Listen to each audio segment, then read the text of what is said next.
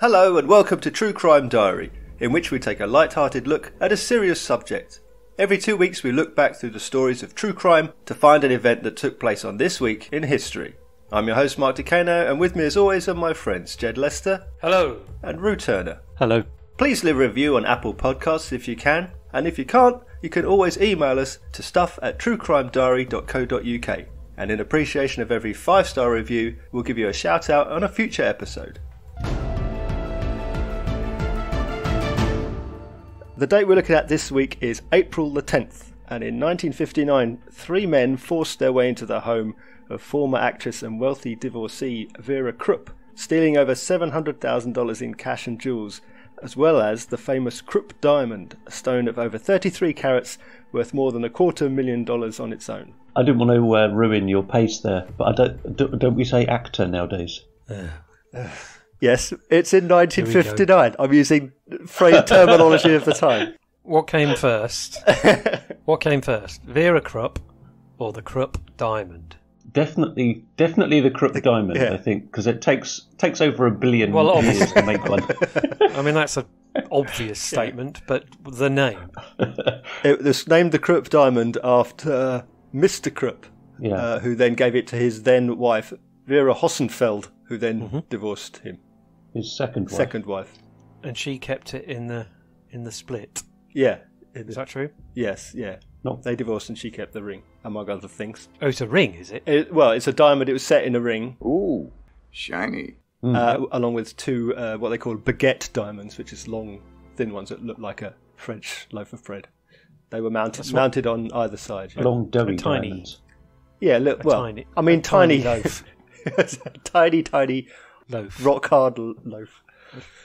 Okay, so it's probably quite big, is it? Hence, someone's wants to nick it. Well, it's about the size of a marble. Yeah, it's wider than your finger. Yeah, I mean, for a diamond, that's it? pretty big, unless you're a member of royalty. How many? I don't really know what the scale is, but the carat. How many carats? 30, almost over 33 carats. That sounds quite a lot. It's a lot. Yeah. For a ring. It's a big salad. It's a big old chunk. I mean, if you're toting it's more than 2 months' salary, that's for sure. Yeah. Yeah, it was $250,000. Right. Okay. So they presumably went to find the diamond, and they found a load of money as well that, for some reason, wasn't in the bank. But yeah, so she lost that as well. Yes. Yeah. So where we are in the world is southwest of Las Vegas, Nevada. It's a 500-acre ranch called the Spring Mountain Ranch. I would say that's pre-Las Vegas. Wasn't that sick? Oh no, perhaps it wasn't. Well, it was very, very early on. It was earlier, yeah, very, very early. When was that founded? It was the 50s. 1905. As a town? Oh, we're talking as a casino land. We're talking casino. As a settlement. No, forget the settlement. I'm talking about the strip. We're talking about Bugsy Siegel. Yeah, we are. Yeah. When did they first build the pyramids? Yeah. Before that, I thought it was like. I mean, see, Bugsy Siegel sounds like a 40s, 50s. Hey, Bugsy. Yeah, we're talking post-war, aren't we? Do you think? Really? Yeah, I think so. We ain't getting no diamonds, see? Oh yeah, it's 40s.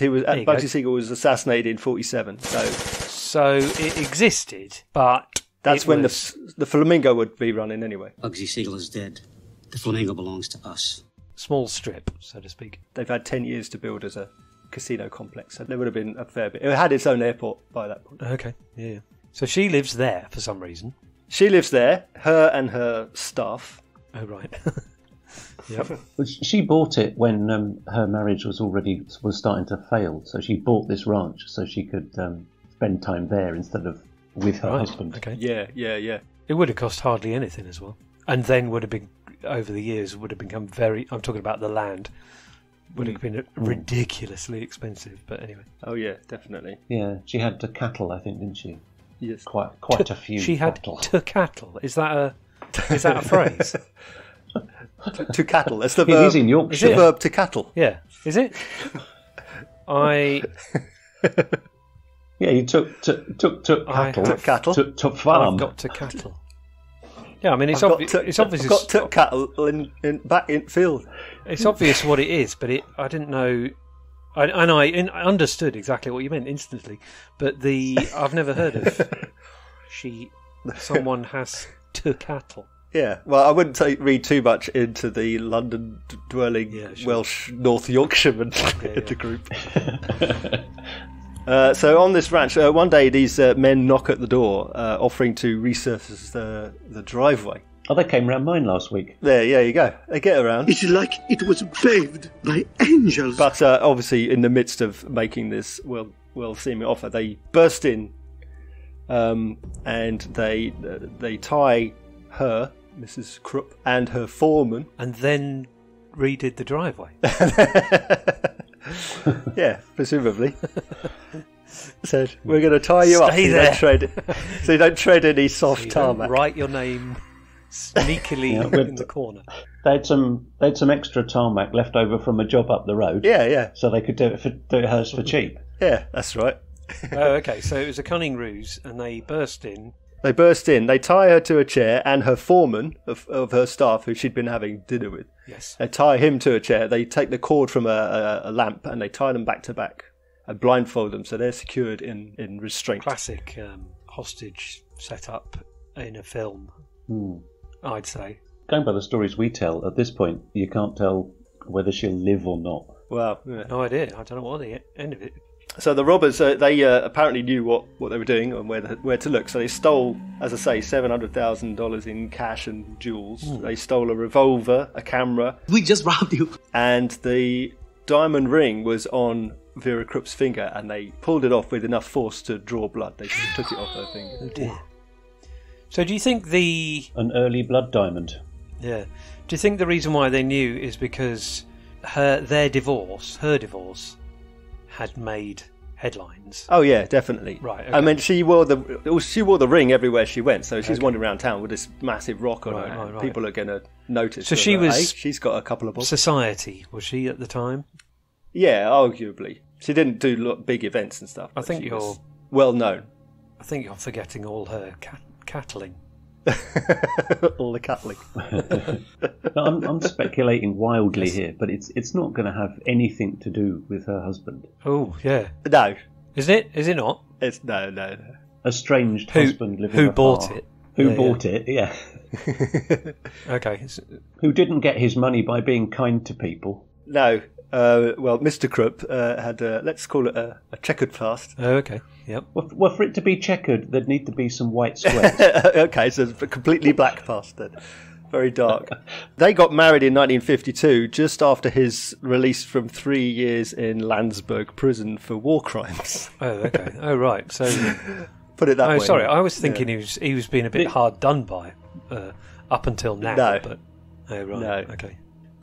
Yeah, I think when your indictment reads for crimes against humanity, you can be easily described as a bad egg. And that's what it read, was it? Yeah. Yeah. So this is where the Krupp name and the Krupp wealth comes from. I mean, not just from war crimes, but I mean the Krupp family was 400 years in steel and arms manufacturing up until that time, through many wars in Europe. I mean, there was one of the biggest, if not the biggest, steel concern worldwide for nearly 100 years. I'm always concerned about steel. And quite right, too. Especially when they're using it to make massive railway guns, tanks, submarines. A railway gun? Yeah. What's that? You know those photos you see from, like, World War One, or indeed World War Two, when they have on a railway carriage with a massive great gun that can fire across the channel? They made them. Really? I didn't. Yeah. I'm not sure I've even seen the them. railway it sits on is to catch the recoil. Yeah. So it's on the railway but it's on there for a reason. So it can. I mean, it's too heavy to drive. Oh, right. It's too heavy to drive anywhere. So you put it along on the train, and then you remove the train so the train doesn't get smashed when the gun fires. Invent that or something, as well as make it? Yeah. God, who invents that? As well as inventing the Panzer Oh, tank. did they? Yeah. Really? Yeah. And the U-boat. And the U-boat. Blimey. Yeah. They manufactured over 100 U-boats in World War II. Wow. They created the famed 88, which is the anti-tank gun. Is that the K-88? Yeah, the K for Krupp. Yeah. And it was started out as an anti-aircraft gun, but they got this clever idea of pointing it horizontally, and it became the most effective anti-tank gun of World War II. Was it That was anti-panzer?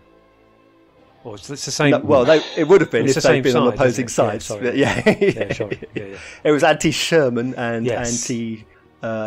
what was that? Churchill. Anti-Churchill tanks. So they, invested and made a fortune in weaponry, basically, over the war. Yeah. So was it a good... Was the war for them was like, hey, let's make... Because they're selling to both sides. Okay, They're selling to all sides, yeah. They were selling to Russia and Turkey when they were at war with each other. They sell to everybody who wants guns. During the Balkan War, they sold to everyone. They even sold a few guns to the Serbians just for good measure. We're talking the 30 years ago. No, Balkan. the pre that. Sorry, World War One, the earlier Balkan conflict. Oh. In fact, during the Franco-Prussian War, 1870, that was an experiment between basically Krupp steel versus French bronze in terms of Germany fighting France. So the French didn't have steel guns; they had brass guns or bronze guns.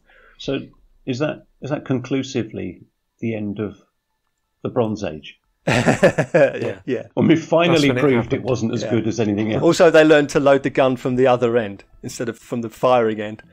Germany had Krupp steel manufactured breech-loading guns versus France's bronze muzzle loaders, and guess who won that? Right. Okay. Wow. So there you go. So 400 years. So back to the 30 Years War. So many years. Wow.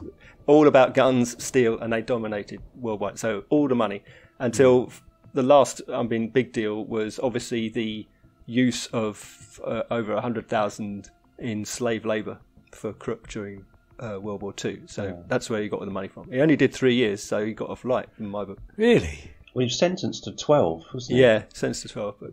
Emperor of German Iron and Steel was Alfred Krupp. 12 years imprisonment and confiscation of property was the sentence. The order was revoked, and Alfred Krupp served a reduced sentence and compelled to sell his securities. This will bring him £30 million. Herr Krupp has the last laugh. But he got pardoned 3 years later. What was the charge? Crimes against humanity. Crimes against humanity, yeah. Profiteering. I thought it'd be a bit... I mean, that's quite wide, but... Well, this was the Nuremberg trial. Okay. Yeah. 3 years, is that all? I mean... Yeah. For enslaving over 100,000 people. Yeah, 3 years. Yeah, should cover it. And profiteering from war with the Nazis. Yeah, him and Schindler. Schindler and I are like peas in a pod. We both made shells for the Nazis, but mine worked, damn it. Both of whom made lifts, of course. Yeah. Yeah. Both Krupp, Tiersen and Schindler. All the best people are into... excellent lifts. They're into, elevator manufacture and profiteering from slave labour. He served his 3 years in Landsberg, which is the prison that Hitler was in, just out of interest. I'm guessing that's not your sort of 6x6 tiny cell with no I think he windows. would have been... I mean, it was a medieval prison, but I think he would have been pretty comfortable. My daughter doesn't like a girl at school because she pronounces Nazis. In World War II, the Nazis, and she goes, oh, God. Well, in fairness, that's the way Churchill pronounced it. Was it? Oh, okay. Yeah, Winston Churchill called them Nazis. So she's in good company. Actually, she should say, well, technically, that's correct. Well, I was going to say, what is technically correct? But if, we all say it the other way, don't we? Yeah, well, it would be from the German, wouldn't it? Nationalsozialistische. So it would be Nazi, yeah. So she's right to despise her. I think they should all both equally mock one another on that basis. Crimes against pronunciation. So meanwhile, Vera's still tied up. Yeah. She's tied up. Did she get a hair clip out of her hair and then pass it to him, and then he undoes the lock, and then they flee? They rocked the chairs towards the fireplace. Of course, yes. No, wait, that's Indiana Jones. They rubbed the rope on a sharpened bit of the chair to chop it. Rubbing the rope against the sharp side of the chair leg. Yeah, let's say yes. Okay. We don't really know how they escaped from their tying uppage, but let's presume any or all of the above. Right. So by one of the aforementioned methods, they gained their freedom. Did they? This is like ages after everything had been nicked, I presume. Oh yeah, that's all gone. So it's not the money's gone. The robbers have escaped. The driveway's been tarmacked. Yes, everything. It's all and away they've gone. Fine. They fled. Okay, they fled the scene. Okay, yep. Then what happened? So they make their escape. They get out of their bind that they're in. Yep. Mm-hmm. It's a battery operated telephone and the battery's dead. So they basically, to raise the alarm, they have to drive 24 miles to Las Vegas airport to report the crime. Battery operated telephone. Yeah. So this isn't one of the sort of the more modern type like we have now, where there is no power in a telephone. It's powered by the charge in the line. Yeah. Well, there was no line, I guess. I presume there was no line. So this is a kind of point-to-point radio type telephone. I don't know the detail on that, except that it was battery operated. But I mean, they're out in the middle of the desert in the early days of Las Vegas, so presumably there wasn't much readily available. Electric either. Well, the power to Nevada came in the 30s, I think, wasn't it? She should have used before it was really kind of any good. She should have used methane power from all the cattle. Yeah. From cattle to charge her phone. Yeah. Quite right. If you go back in time, you can invent that. Yeah, okay. Methane-powered battery. Yeah, because it was the Boulder Dam, now the Hoover Dam. Yes. That provided electricity. Oh, okay, yeah. Right. Yeah. So they drive to Las Vegas airport. They report the crime. Immediately, the FBI is called in. Okay. I was kind of mildly beginning to wonder, in a slightly harsh way, why we're talking about this. Because it's the high society-ness and the amount of carats in the diamond is the reason why it's in the news. The reason why it made the news. It was a big deal. Yeah. She's a high-profile figure, a very wealthy person, and it's a massive diamond. So it's obviously people are fascinated by that. I'm not. Well, it wasn't. Okay. I'm sorry not to be able to impress you. No, I mean, I don't mean the subject. Bring me a bigger diamond. I don't mean the subject of this podcast. I just mean kind of jewels in general. To me, they'd just shaved fruit pastels, or they're just like, I just don't care at all. Who's shaving a fruit pastel? No, I tell you what's better. A wine. No, not a wine gum. Does it have to be a sweet? Well, it's the size, isn't it? Like everlasting gobstoppers. Fisherman's friend. No, you fool. I don't know. You madman! What are you thinking? Do you know, like you can't shave a fisherman's friend? Well, you can, but he won't like it. He won't like it. You know a tune. I'm aware of it. And you bevel. Bevel a tune. You can't bevel a tune. You bevel the edge. You can turn that into a ruby. You hum it. I'll smash your face in. You can turn that into a ruby-looking thing. Yeah. I'm just not. It's virtually the same, isn't it? I know. That's what I'm saying. It's like, who cares? You know what they say? You can't bevel a tune. I know. I was going to say a locket, but I can't think of the jewel that would be. Is it an opal? Opal, yeah. Oh, no, that's an opal fruit. I'll give you one. What's the one where the polar bear sits on a fox's glacier Fox's glacier mint. Yeah, you could turn that into a big diamond-looking thing from afar until you lick it. And you say, hang on, this is a fox's glacier mint. If someone's letting you lick their jewellery, I think things have got intimate very quickly. I did a quiz the other day, and one of the questions I asked was, what's the name of the bear from the fox's glacier mint? Oh, has it got a name? It's got a name, yeah. Which you don't know the answer because you didn't know it had a name. Minty. No. I didn't know it had a name. It has a name. Any more pointless? Is it a single name? It is. Any more pointless guesses? It's not Foxy. It's not Minty. It's not Glacery. Okay. It's. Oh, well, we're not going to get it then, are we? No, of course you're not. No, we're not going to get it. Peppy. Its name's Peppy. Really? Peppy. Why has it got a name? Very odd. Peppy the bear. Yeah. There you go. You can have that. So hang on, you didn't receive that question. You asked that. I asked the question. Yeah. Right. There you go. Right. What quiz was this? Just a Zoom quiz between. Was it also? nerds. Was it about what sweets and their similarity to? Yeah. Can you shave a fruit pastel? Can you shave a fruit pastel? Yeah. When is an opal fruit an opal? That sort of thing. So for people who don't know, opal fruits are also known as starburst. Not in my house. Well, they did the same with Constantinople, which it changed its name to. It's basically exactly the same as that. It changed its name to Constantin Starburst. Ceylon, Sri Lanka, Rhodesia, Zimbabwe, opal fruits, starburst. Yeah, marathon Snickers. So the FBI is on the case. Now they immediately assume that they're going to transport this out of Nevada, obviously. I have to say, the FBI's account of this is wonderful to read.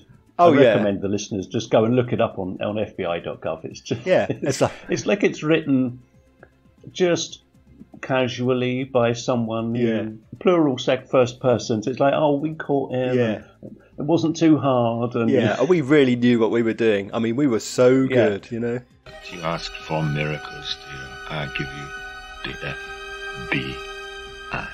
So they have the FBI have a suspect fairly quickly. There's a man named John William Hugginson who committed a similar crime in California. So he's on the radar. So they're thinking, oh, same MO. What is a crime that is similar to stealing £250,000 worth of diamond? Yep. So they follow him around and they eventually arrest him when he makes his way to Louisiana. Arrest him, no diamond. Ah. Ooh. So that's not right. But they're pretty sure they've got their guy. Obviously, he's not got it, but he's one of the gang.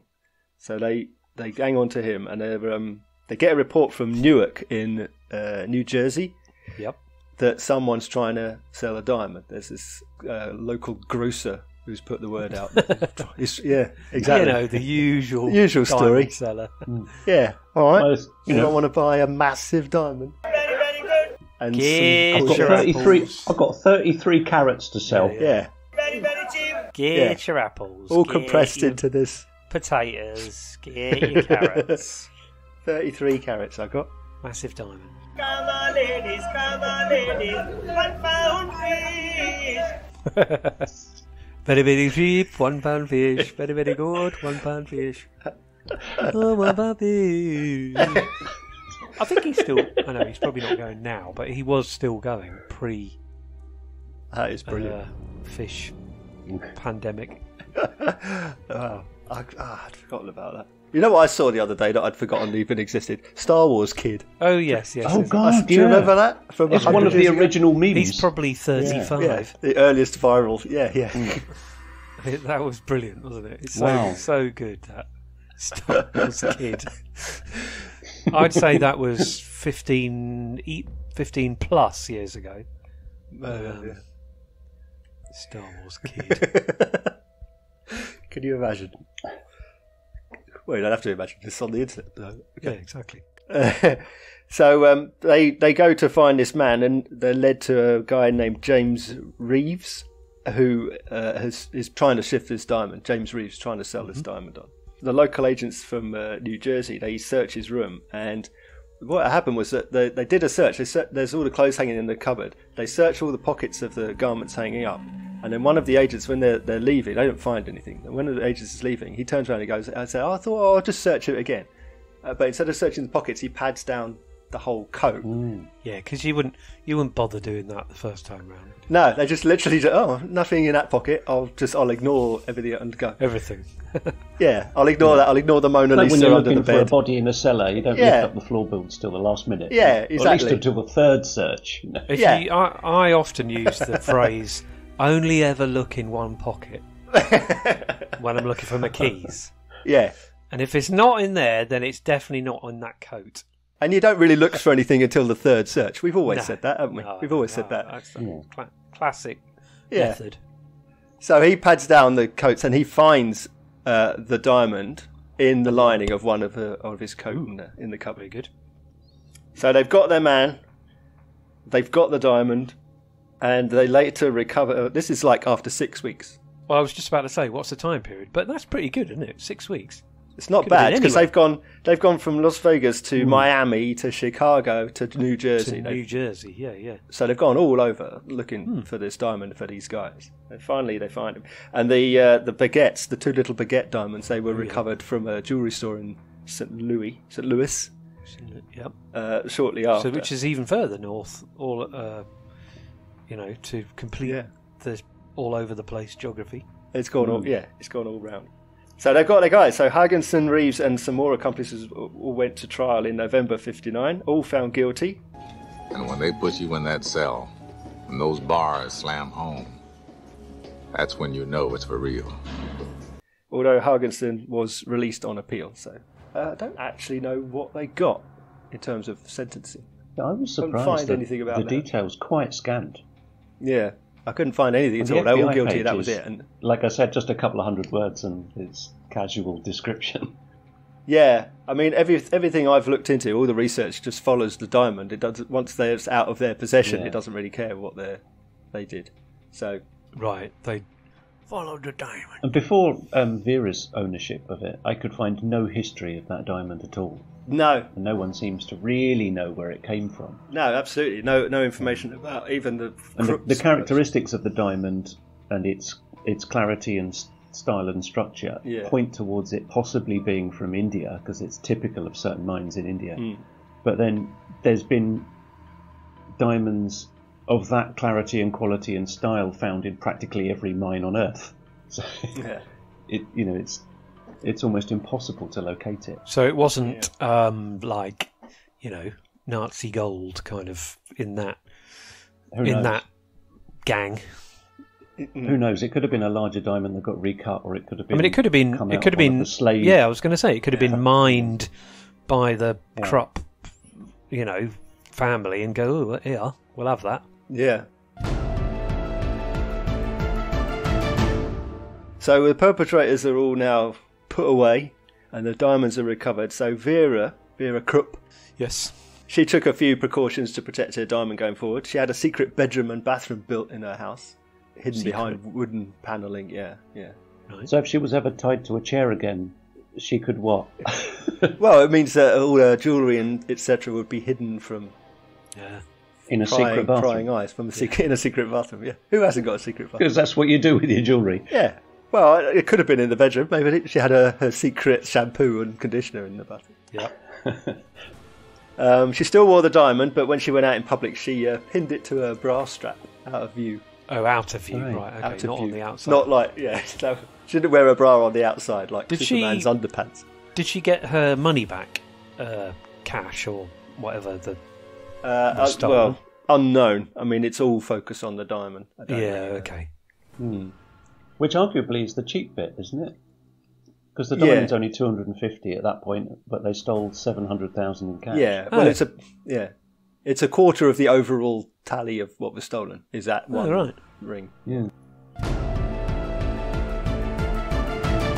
When Vera Krupp passed away, the ring went up for auction in 1968, and it was sold for what was a record price for a diamond ring at the time, $305,000. Okay. And it was bought by actor Richard Burton. Ooh. Yeah, and he presented it to his wife at the time, Elizabeth Taylor.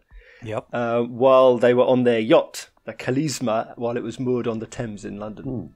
So that was his gift. It was kind of quite romantic up to that point. Yeah. But it was moored in the Thames. Yeah, sorry about that. It wasn't on the Nile, as would be befitting. Kind of grey and muddy, Yeah. They were on a yacht. They weren't in the Thames. They were on the Thames in a fine boat.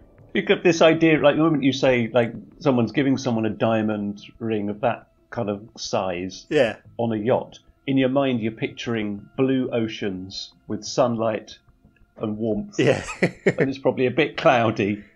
It'll be this kind of greeny, grey, muddy water beneath their toes. You can imagine the conversation. I want to give you a ring. Hey! In London. Oh. But we'll be on a yacht. Hey! On the Thames. Oh.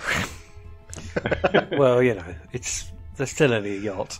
I think they'll... a luxury yacht. I'm sorry, luxury yacht. Yeah, exactly. Was this prior to marriage 1 between them two? Because there was possibly 3 marriages between literally they broke Burton up and Taylor. Between 64 and 65 when he ran off with 3 times. Princess of Yugoslavia, and then they Okay. married again for another year after that.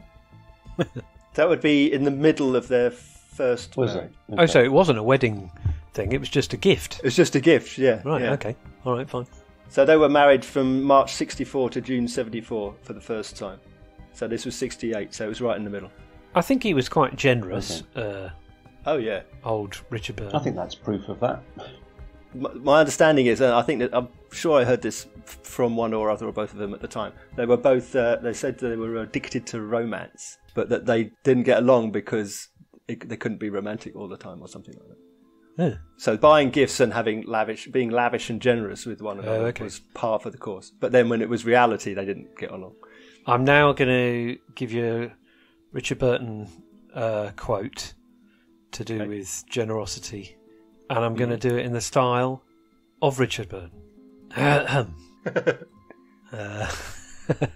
Oh, a man that hoards it. No.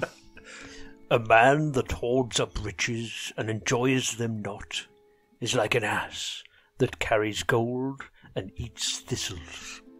Is that Richard Burton doing Churchill? Yeah. That was Richard Stilgo. That was Richard Burton as done by Bill Murray in the film Scrooged. Hey, Mark, I didn't know why you coming at me for me. All those you go over listen here. You know, the rain before nightfall of Gia. I swear, by thee I forswear. So anyway, but you know, he was loaded, wasn't he? So yeah, he had a few bob. If I had loads of money, I'd buy stupid, expensive things.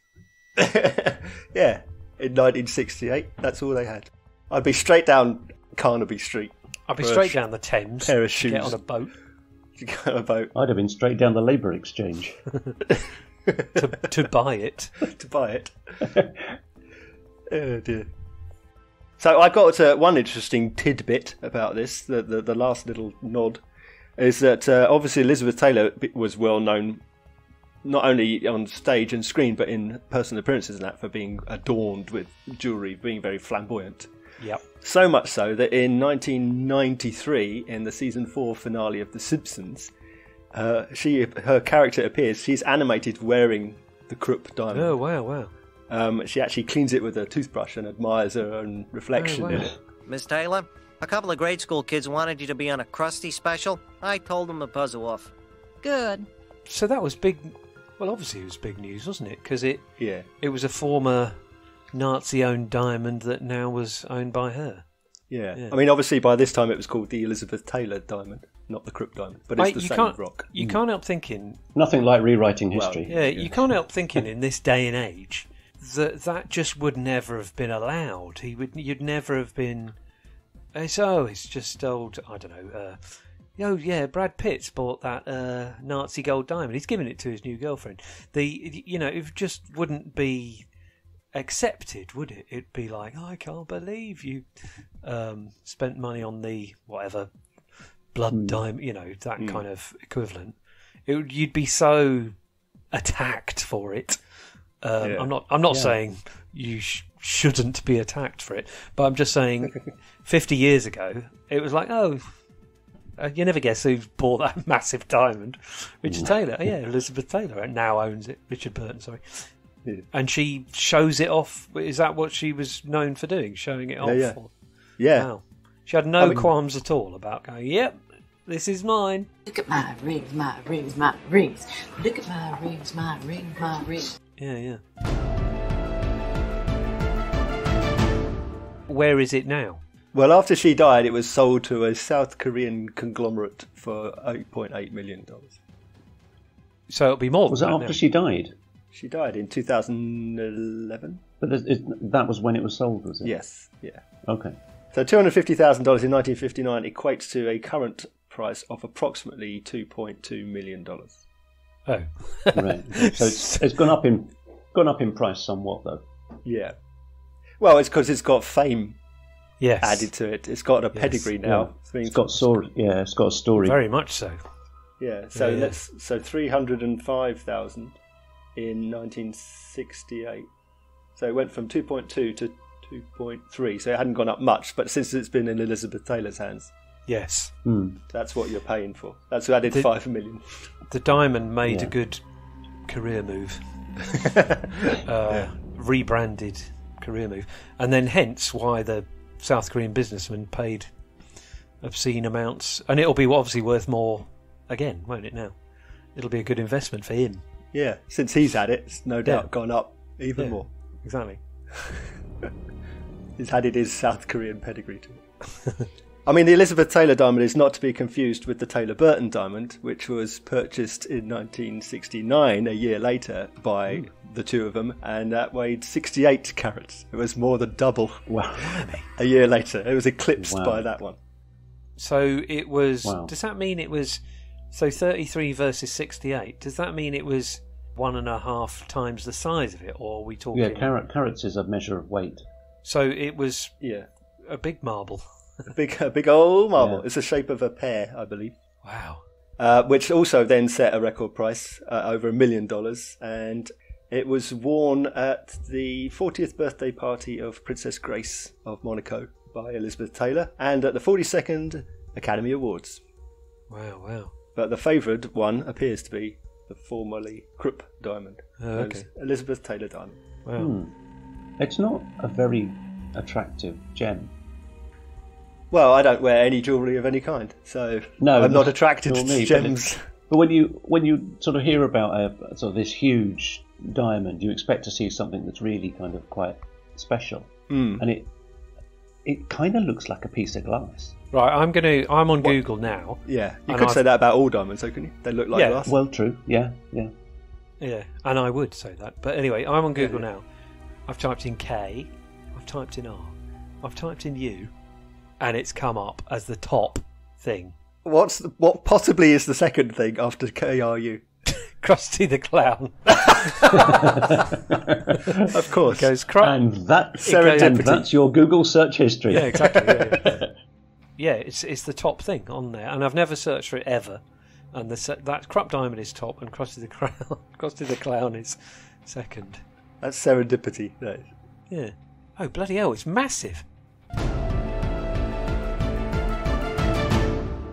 That's all for this time. If you want to know more about what we've discussed over the course of this episode, just Google it or something.